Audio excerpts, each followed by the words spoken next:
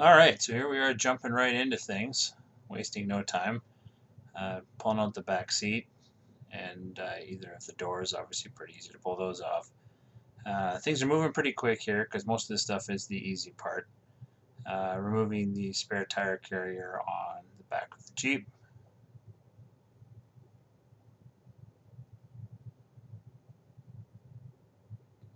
And now moving the passenger seat. A lot of Torx bolts in here. You're going to want a lot of Torx sockets for doing this type of work. These have been out before in my Jeep, so it wasn't too bad to get them out, but in a lot of cases these could be rusted in. PB Blaster could be your friend on this one. And now starting to go to work on the seat belts. So there's the four, of course, passenger, driver, and then later on, so I get to the ones in the rear, and the sound bar. So the wires for the speakers and the sound bar are kind of run up along the edge of the roll bars. So you can disconnect those and then ultimately take off the whole speaker bar just by undoing the zippers and then taking out the various bolts that are holding it on. And I'm doing those rear seat belts now and taking off all the pads.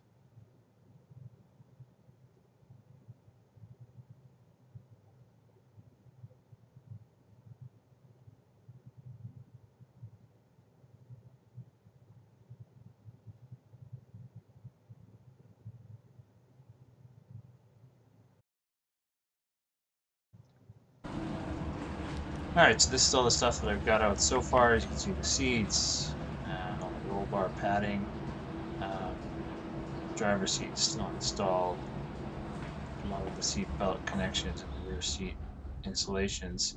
You'll also notice on the base of the towers where the rear seat belts reels attach, and those are gone as well. Up in the front, all I've really done here is flip down the window and taken off the bracket there that connects it.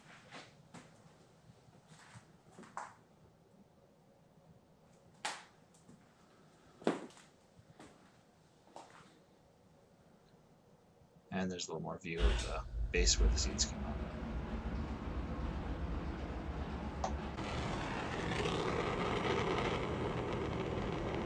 Alright, so to take out these bolts, I decided I'm going to heat them.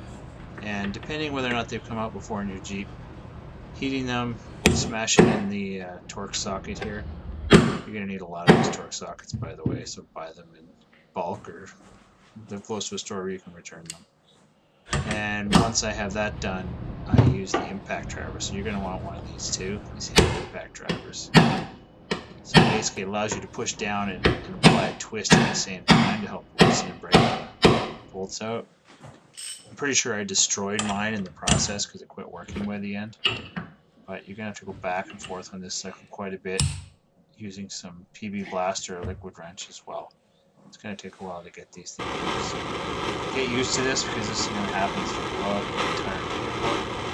So these have never been out between 7 years of my previous owner are still in, so these are original. So you just kind of keep working on them until they come out. It's not a glamorous job, but you don't want to rush it and you don't want to use an impact tool because it'll just shred the head of your bolt right away and you'll have a bigger problem, which I'll show you here in a bit. Hey! And I'm happy about that. And then the other side is going to be the same. And this persistent throughout.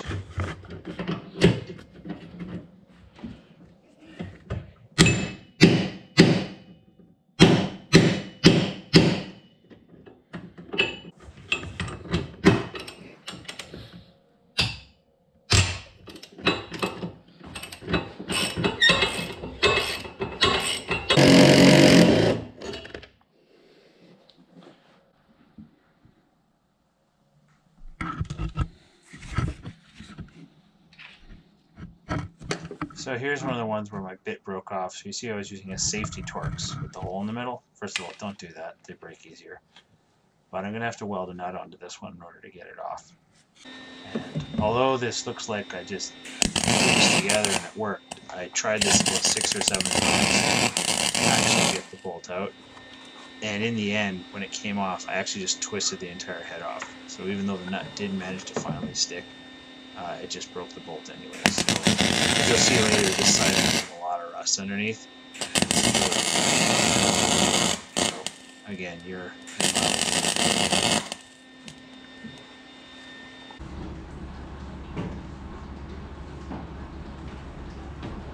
right, with the roll bar now detached, I was able to lift it up and move it out of the Jeep. It is kind of awkward, especially when your vehicle's up on a lift like mine is. Not a bad idea to get help with this if you're not a burly gorilla like me.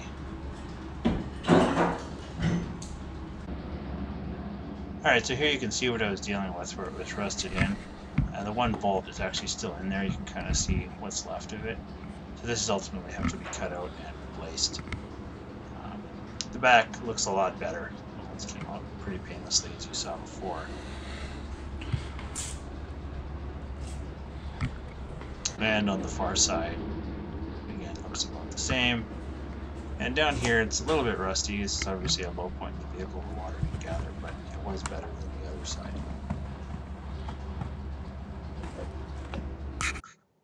Next important step, disconnect the battery.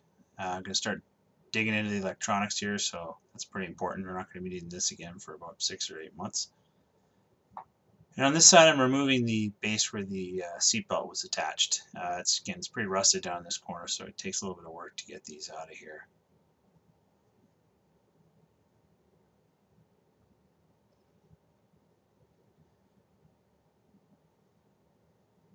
Working on the center console here. That's easy. There's just 4 bolts on the base of it. And what's left of the seat belts. And the carpets as well. Mostly just held down with Velcro.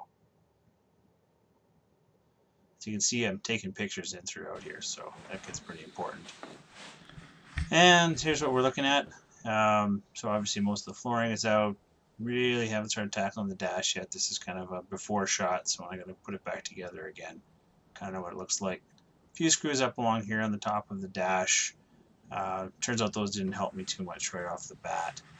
And then all of these ones along the back. Again, more of these Torx, and it gets real rusty up in here. This is a new windshield on this Jeep. It's almost completely rusted out because it does get wet back there.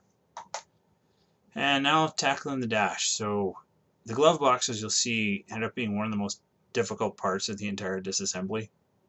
I googled it a bunch, watched videos to see how other people handled this, but it was not easy. So I kept giving up on it and jumping back to things I knew how to do.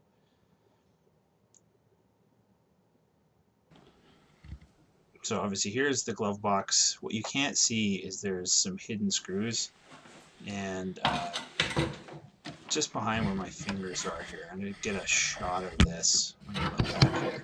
So if you look up behind, there's 2 Phillips head screws right there, and there's also 2 on the opposite side as well, and there's no room to get in there. They're impossible to turn, and you know, well, you can see how well it worked for me. Again, I got tired of that, so I started doing more things I thought I could actually do. Gave up on the glove box for a while. For the most part, just take out the screws that you see. It can be a little bit difficult. Take your time. Don't strip them, because that's going to just slow you down even more. Pulling out the gauge clusters.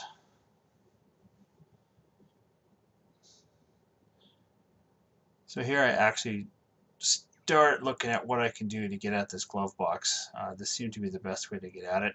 I got distracted again here and pulled out the radio and the rest of the gauges. But ultimately, trying to get in here with a Phillips screwdriver just wasn't working. You can't fit a power tool in there. And finally, I just said, screw it. I'm going to literally just cut the screws right off. So here I am with a reciprocating saw. I tried a hacksaw. Anything I could get in there to cut those screws off. And ultimately, I think I finished it with a vibration tool.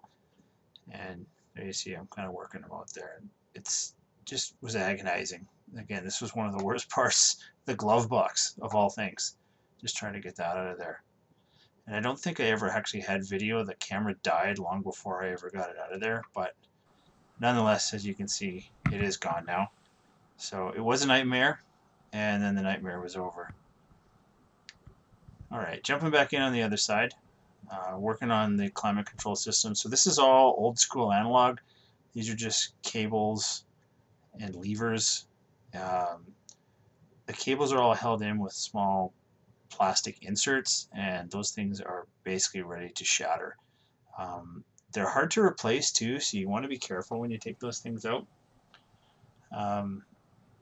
Now, this is what I call the dash plate. It's basically the backer of the dash.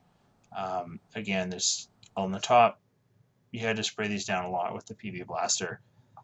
It was hard to get them out, and you'll notice by my changes of outfits throughout this next bit of video over how many days I had to work on getting those handful of screws out along the top. It was really quite a nightmare. So I thought leaning on it would make it a little bit better, and didn't really make a difference. It still wouldn't turn. I went through about 3 different Torx bits throughout the course of just those screws, and I finally just said screw it, and I'm going to start drilling them out. I wish I would have started there. There's a lot of places where you can't really drill them out. It won't be very helpful to do so, but this is one of the places where you just drill them out and call yourself lucky, because this whole thing comes out anyway, and you can get access to the screws and completely remove them. I think this is the last one I had to screw out. Again, the water seems to gather right in front of the steering wheel. That's where all the Jeeps rust. I'm not really sure why. That's where this one rusted out, and ultimately why I had to replace the steering wheel, or pardon me, the windshield. Alright, so climate control system is out, and trying to take the dash plate out, discovering the steering wheel is in the way. That's a little bit frustrating. Throughout this, you don't often see this because I edited it out, but all the wires, when I disconnect them, I would label them with my label maker to say this is exactly where that wire came from, where it connects to. And I take a lot of pictures throughout. You'll notice that I have my phone out snapping pictures. I've probably got 500 pictures just to this point. So here we go, take the steering wheel out. I actually had to go and buy a steering wheel remover to finish this from Princess Auto. And, that's me putting that on right here.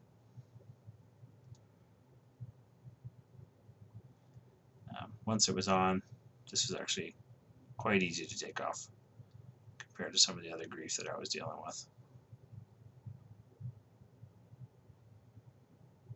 And it pops right off. And now I can get the dash plate finally off. Alright, let's try something else. Going to work on the doors and some of the cable runs I took out before this video started. Fairly simple. And now jumping into the ventilation system. So the intake off the top comes off quickly, and then around the motor housing, just some normal hex bolts to pull that thing out of there. And out that comes, it attaches through the top, so you actually have to take out the vent that's above or behind the hood there, and that's what holds that in.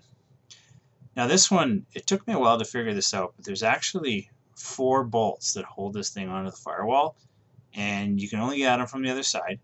There's one on the left side, 2 on the right side, and 1 in the middle. The ones on the right hand side, the bottom one where the motor is there, is underneath the battery tray, and it's a little bit hard to get your hands on it, but I managed to get that out. Taking out the gear shifters. Again, this is easy compared to some of the other stuff I was dealing with. Just hex bolts here. There's the outer seal, which is what I'm removing here. And then there's also an inner one as well.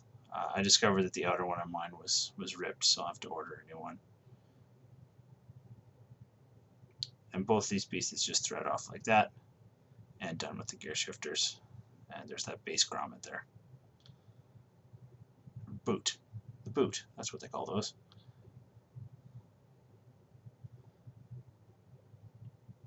It's time to start tackling the steering column. It's held up to the upper side of the dash with some brackets. I've already kind of removed the lower collar here, and it's kind of slow work. There's the bolts kind of wrapping it that go towards the firewall. Those are obvious. And then back in the engine bay, you take out the one bolt along the top of the knuckle, and then the whole thing pulls right out quite easily. So now I'm taking off what's left of the bracket up on the top. I seem to have removed some of it before the video even started here. This part here got really difficult because I couldn't get my sockets in there. So I came around the other side and discovered that sort of that back of the brake system there, you can actually loosen them from the backside, which is unique because most of the other bolts are welded right into the firewall, where these ones were just separate bolts. So that's a key thing that will save you a lot of time. Also took off where the slave or this clutch cylinder was attached as well. And then these things just pull right through the firewall and out of the way.